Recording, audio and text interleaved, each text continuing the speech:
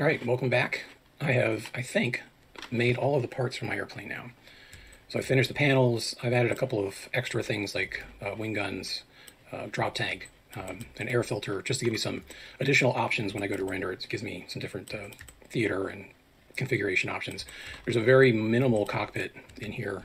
I decided not to really do much in here because with the glass on and a pilot in there and the tiny windows, I figured once we're doing renders, we're not going to see much in there. We'll texture in there, but there wasn't any reason to spend a lot of time putting geometry in there. And I know I kind of skipped ahead since the last video, but I really didn't do any techniques that I haven't already shown you. So I didn't think it was worth me just repeating the same thing over and over again. But so now we're at the point where all the modeling is done, and the next big step would be the UV unwrap. But before we do the UV unwrapping, we need to clean up the project file. All right, this method of using shrink wraps and a base mesh and our cutting tools, all these things, it leaves a lot of junk in your file. Obviously it leaves the cutting tools in your file. It leaves potentially unnecessary base meshes in your file. And the individual pieces often have a lot of extra stuff on them. They have vertex groups that we may or may not need anymore. They may have served their purpose. And we have a lot of modifiers, some of which were like these tees and shorts and things I used for just shrink wrapping the edges, versus this shrink wrap here, which is the shrink wrap for the base mesh, which kind of makes the entire panel conform to the base mesh. It's a good point. It's a good idea at this point to clean these things up, get rid of everything you don't need, and then evaluate your modifiers as well. So look at your subdivisions. You probably don't need more than one. This method doesn't generally need a lot of subdivisions. I like to look at it in this shiny matte cap mode, and if everything looks nice and shiny and smooth, there's no reason to go any higher. You may even find pieces where you can just completely delete the subdivision modifier entirely. So just toggle it back and forth. You can see in this case I don't want to because I get this pinching artifact here when it's not on. But sometimes you can get rid of it, and anytime you can get rid of a modifier or reduce the number of subdivisions, it's only going to help your render times. Probably will need to keep the base mesh shrink wraps. That's the one, again, that snuggles it down to the original base mesh that we created. And then after you've gotten rid of any of the modifiers you don't need, for example, I don't need these, so I can just delete these, they're gone. My subdivision is okay. If I look at my vertex groups, the only one I need is probably that S, because it's probably used within the shrink wrap, so it uses the S vertex group. So I can get rid of all these other vertex groups. We don't need these. We're just kind of cleaning up the file as we go along. Another thing you want to do while you're at this point is to check your UV layout for each panel. Now, if you've been following along, you realize, or you know that when I create my edges, when I create the bevel weights for my edges, I also mark the edges for UV unwrapping. Figuring as long as I'm marking the edges for bevel weights, I might as well mark the seams for UV islands because they're often the same thing. It just saves time in the long run. But at this point, as you're checking each piece, it's probably not a bad idea to go into the UV editor and unwrap the piece and see what it looks like, just to see whether or not it looks like you've got any kind of weird stretching or pieces that you need an extra edge loop, you need an extra cut somewhere. This will be the time to fix it, since you're looking at the piece in detail. The other thing you want to do is you want to apply your mirror modifiers. If we don't apply the mirror modifier, we're not going to be able to paint asymmetrically across the aircraft, right? If this is mirrored, then any texture we paint on this side is going to show up exactly as it does on the other side. And I don't want that for this model since I'm going to have stencils and camouflage and stuff.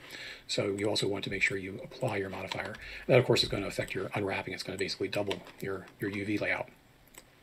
But the idea is to get rid of all this stuff, all this extra stuff, to clean your model up so that we can think about organizing for UV unwrapping. All right, so I'm going to keep going with this. I'm going to finish cleaning up the model, and then I'll talk a little bit more about the last steps before we go into the UV chapter, which will be the next chapter. All right, I'm back. I have finished optimizing my modifier stack. I've gotten rid of any of the extra vertex groups that I don't need, and I've checked all of my UVs for each panel to make sure that they unwrap decently. The next thing we can do is clean up some of these collections. We're done with our image plane, so I can delete this collection entirely, or delete the hierarchy. Booleans, I think I am done with all the booleans. We don't need any of these anymore. Remember from early back when we used those. I can delete that hierarchy.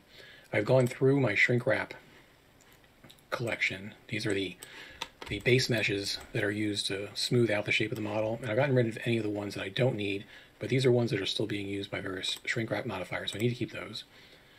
The cutting tools, these are all the tools that were used to make the panels nice and sharp and nice and tight. We do not need these anymore. We're done with all that cutting stuff, so I can delete those because I've gotten rid of all of the modifiers that use these as targets, so I can get rid of the cut tools. I have moved the glass pieces over into the glass is the black stuff here. Moved all the glass pieces into their own collection because I'm not going to export those into Substance Painter. And I also have another group of things that I'm not going to export just because they're not worth texturing. So like the radio wire here is not worth exporting. And the last thing to do for this lesson is just to double check normals, because before we export into Substance Painter, we want to make sure that all our normals are okay. So you want to look for red. So I just went up here and checked on face orientation. And if you find one that is backwards, so backwards is red, you go into edit mode and then hit Shift N, right? N for November, and that'll flip it around. So just make sure everything's blue. You can see red here because we're looking inside things. That's fine. Just the exterior is all blue. If the normals are reversed before you put it into Substance Painter, you're going to get weird results because Substance Painter is going to be looking at it like it's, you know, looking at it from the inside out kind of thing. All right, so if I am done with this now, I can save my file. And just as a note, I'm looking off on the side here. Before I started cleaning up, my blend file was 220,000 kilobytes. It's now about 78,000 kilobytes. So a lot of savings just in space, but certainly as far as the efficiency of the project. We've gotten rid of all the extraneous stuff.